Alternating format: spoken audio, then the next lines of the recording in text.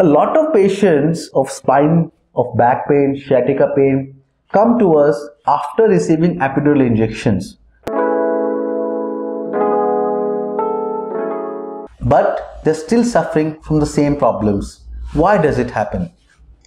Normally, in such cases, we find faults at 3 levels.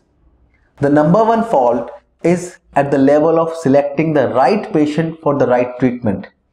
Many a times, epidural injections, selective nerve root blocks are being sold as a treatment to avoid spine surgery, which is actually a wrong practice. As we have discussed earlier also, epidural injections or selective nerve root blocks are not to avoid spine surgery.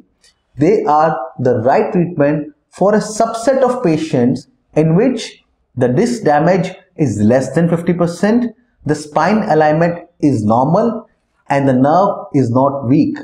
If you fit into all these 3 criteria, the treatment for you is epidural injections, not the spine surgery. However, if you do not fall into this category, if the disc is damaged more than 50%, the nerve is weak, the alignment of the spine is bad, then doing a selective nerve root block will not do any good to you. And you may need the spine surgery done in the right manner to get back to your normal life.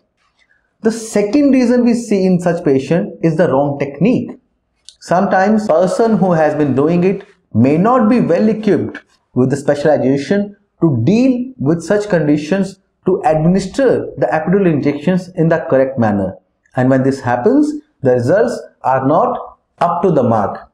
And finally, the third reason, which is very common, is identifying the pain generator for the problem properly.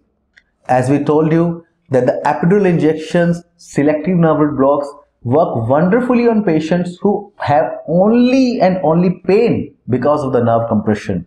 However, there are more than 33 nerves in the spine, and each nerve can have a different role in the body. They can cause different kinds of pain. They can cause different kinds of disabilities.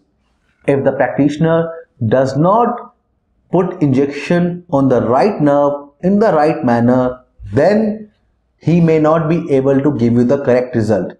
And this most commonly happens because the MRI shows multiple discs are being damaged. Clinically, only one nerve is affected, and the doctor is not able to identify the correct nerve to be blocked. So simply speaking, if the patient does not get a relief after epidural injection, it can be due to 3 reasons. First, epidural injections was not the right treatment for them. Second, it was the right treatment but was not done by the expert.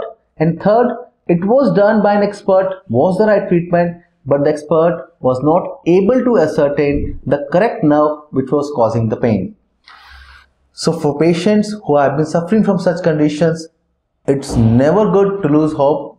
By choosing the right specialist whose expertise is in this field, by getting the right technique, right treatment, they can still save themselves from a life of agony and pain and can live the life that they should be.